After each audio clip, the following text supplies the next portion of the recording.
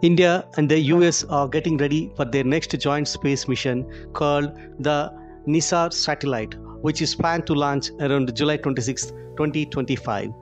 The mission costs around 1.5 billion US dollars. Its goal is to take detailed image of Earth to help monitor environmental changes and natural disasters. The satellite has special radar technology that can create detailed 3D images of the planet. It will orbit Earth and map the whole surface every 12 days.